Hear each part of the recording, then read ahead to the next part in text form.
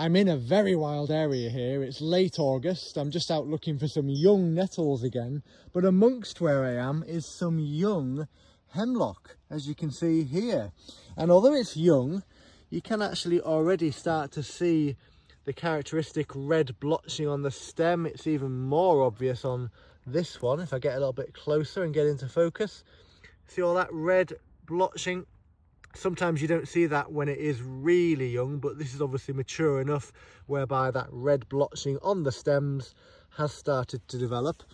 Another very good, useful feature about hemlock, which you probably can't tell definitively from here, but you'll have to take my word for it, it is hairless. So there are no hairs on hemlock anywhere on the stems or the leaves. So it is a hairless plant.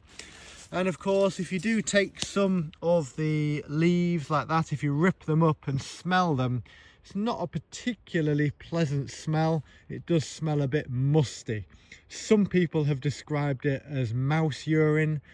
I don't keep anything like hamsters or mice, so I can't really say if that's true or not, but all I can say is yes, it's not a pleasant smell. It is unpleasant, musty, mouldy, a little bit chemically as well. But the point is, not pleasant.